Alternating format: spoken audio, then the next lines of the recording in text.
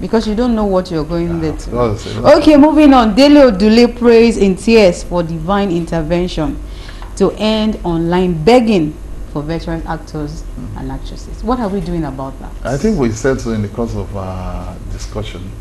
I said so that let's get the right support.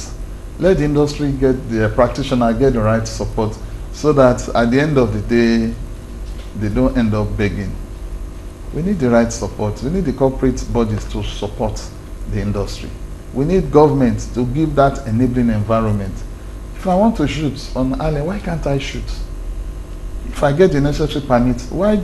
And if I get the necessary permit, I'm shooting there, area boys come to destroy things, there's no form of protection from the government. Why can't I get the protection? Why can't I get it?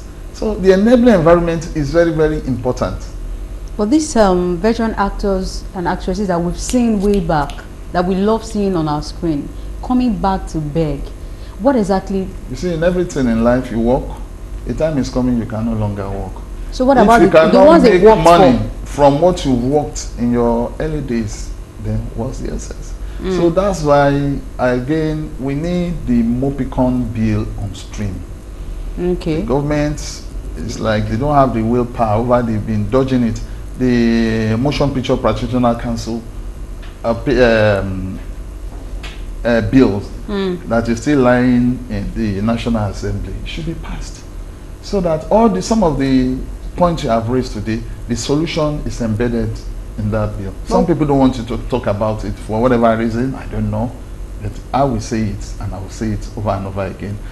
I also happen to be a member of the review committee some few years ago under the last administration.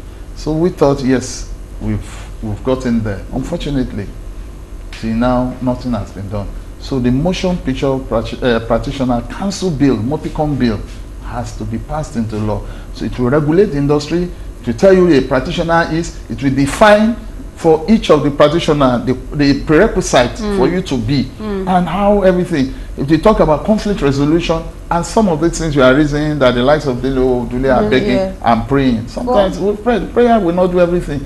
Let's do the right things. If the industry operates the same way banking is operating, the same way the NSC bill is there, Nigerian Society of Engineers, the same way with the lawyers own and others, and you have the practitioner, the industry own. And why won't they look at this industry?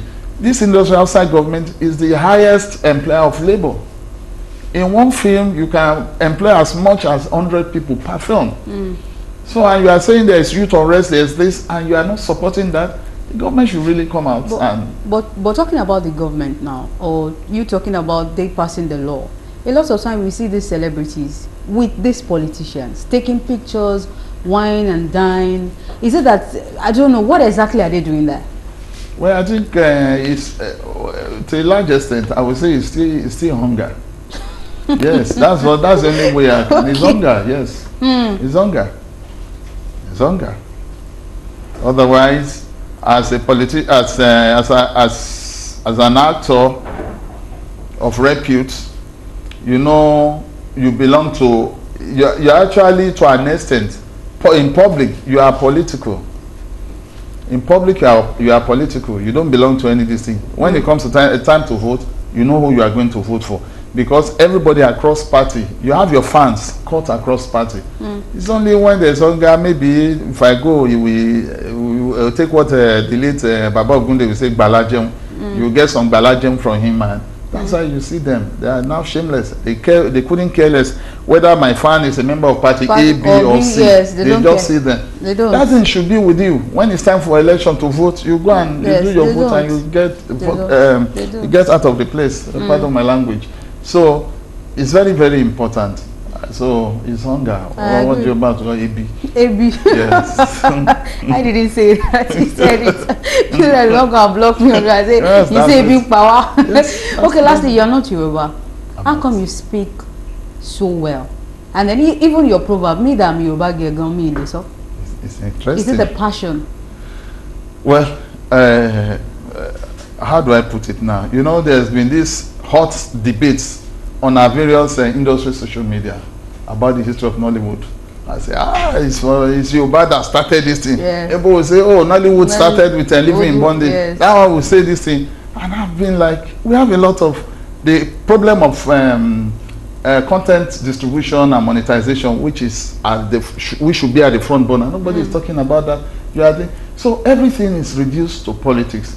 So, but then I was born in Island Maternity in Lagos Island. Yes, sometimes in the 60s. I grew up in Ibutimeta.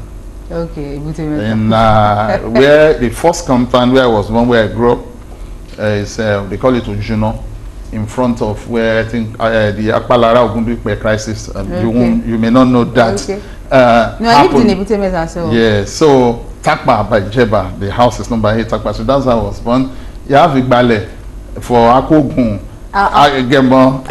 So we see some of all these things. We are part of some of these things growing up. So I didn't see myself differently until these days in politics. Someone say, you are not your banner. Why should you do this? And I laugh because those saying that they are not even Lagosians. That's what I've realized. Thank you. The most important thing is we should embrace what we have. We should be one Nigeria. Yes, that's just the thing. See yourself first as a Nigerian before any other thing. That's it. All this tribal thing, it shows how shallow some people are. In fact, that's what I used to define people. If I want to know how shallow a person is, when they begin to talk about that parochial sentiment of tribalism and the rest, I just move away. You move. Yes, I said this down the person. Okay, so let's move. Thank you very much for joining us on this segment, and I'm sure that you enjoyed my guest.